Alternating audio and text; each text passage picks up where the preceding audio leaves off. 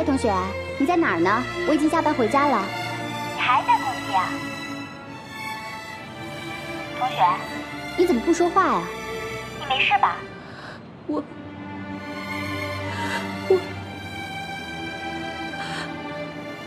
我怀孕了。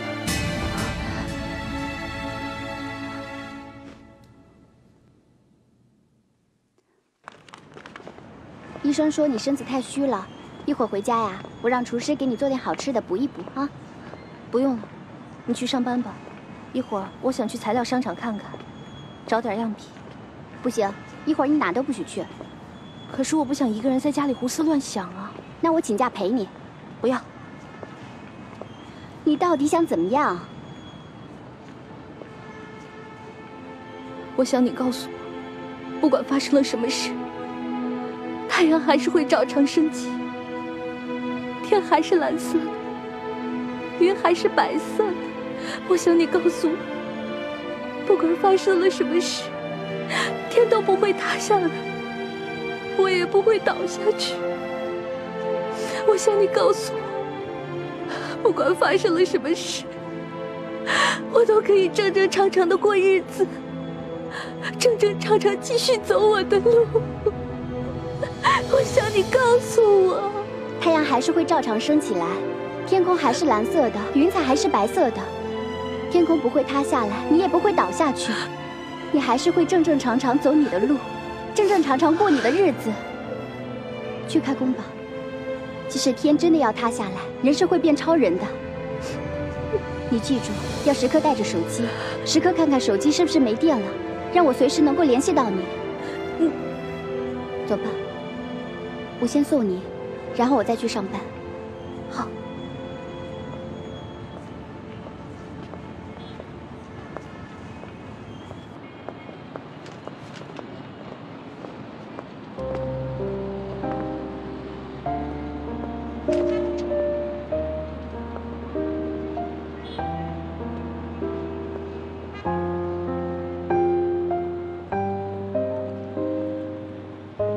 我这是怎么了？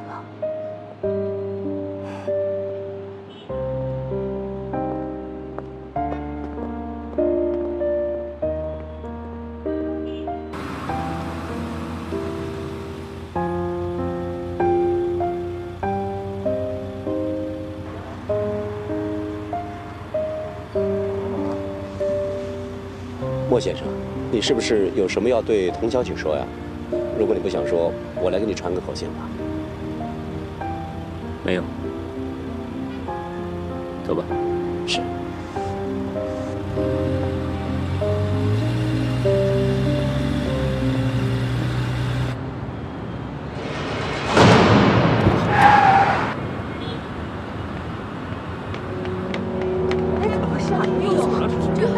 同学，晕倒了，赶紧上车。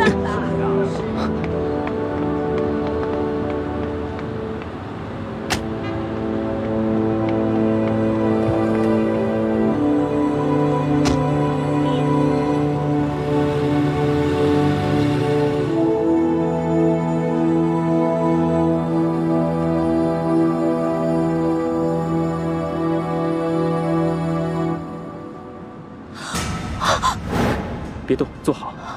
你还是不肯放过我，你要把我抓回去是不是？谁要把你抓回去？是你刚刚在路上晕倒了。你怎么知道我晕倒的？你跟踪我。童小姐，是我发现的。我和莫先生正好去办事情，路上正巧碰到你晕倒了，所以莫先生要我送你去医院。啊！我不要去医院！你停车！你放我下车！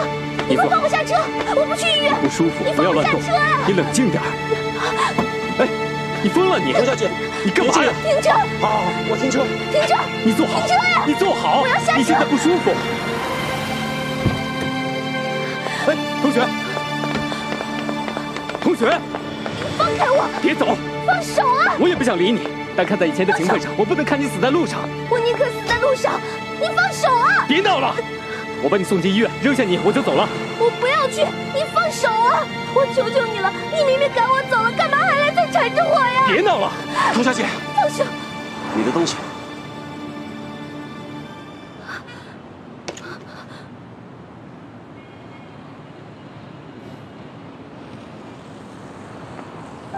莫先生，送他去医院，我自己打车回去。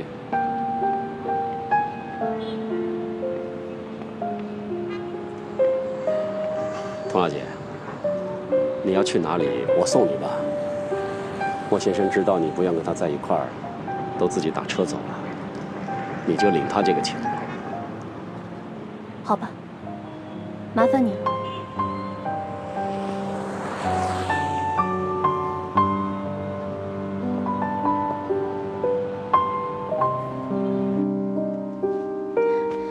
我们走。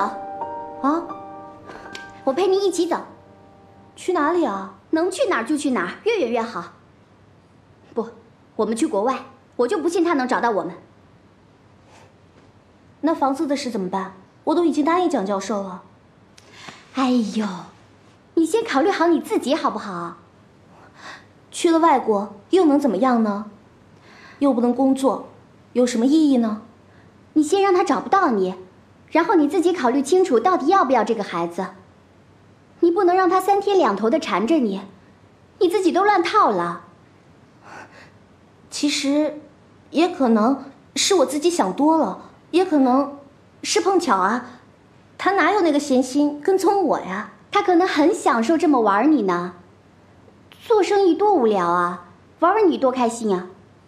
其实，他也没对我做什么，只是想送我去医院。只是我一听要去医院，我就抓狂了。他这种禽兽，你还帮着他说话呢？他玩你呢。他只是想报仇，是我爸欠了他们的。再看看怎么样吧，就像你说的，咱们别先自己乱了阵脚啊。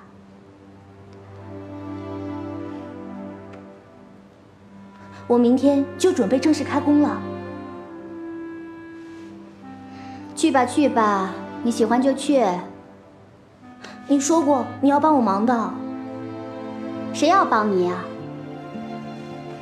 我是为了我的工钱，少1分钱都不行。那我给你派发红包好不好？谁要你的红包呀？我警告你啊，你要是再敢晕倒1次的话，我就让蒋教授把项目推掉。我没事，你别紧张好不好？明天就开工了，你一定要早一点回去休息。我下了班就去陪你。好。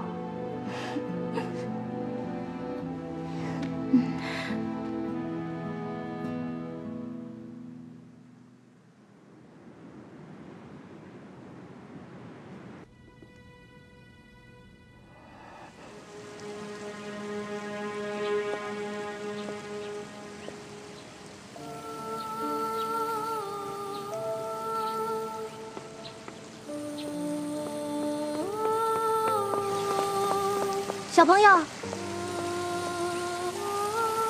你怎么一个人啊？迷路了？你的爸爸妈妈呢？这个是你画的？嗯。这是谁啊？是妈妈呀。